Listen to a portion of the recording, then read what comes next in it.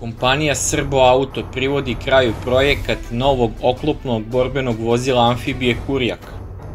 Ta firma je razvila u kooperaciji sa južnoafričkom kompanijom ADG Mobiliti oklopno vozilo amfibiju pogona 6x6 sa balističkom zaštitom na svim mestima na vozilu nivoa stanak 4, što trenutno nema nijedno oklopno vozilo Vojske Srbije izuzev tenka M-84.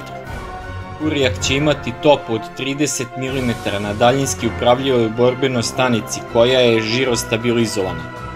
Prevozit će 8 vojnika plus komandir vozila, vozač i nišandžija. Imaće nezavisno vešanje sa hidropneumatskim amortizerima, a po vodi će ploviti brzinom od najmanje 8 km/h. Ima i sistem videokamera za preglednost od 360 stepeni i sendvič konstrukciju poda vozila za protivminsku zaštitu. Hlađuje bočni nagib od 30 stepeni, uzdužni nagib od 70 stepeni i vertikalnu prepreku od 0,6 metara, a rov širine 1,5 metara. Vozilo je visoko 2,6 metara, dugačko je 7,1 metar, široko 3 metra i maksimalne težine je 25 tona. Ovo vozilo ne treba zameniti sa jugoimportovim projektom modernizacije sovjetskog borbenog oklopnog vozila BVP M-2, nazvanog takođe Kurjak.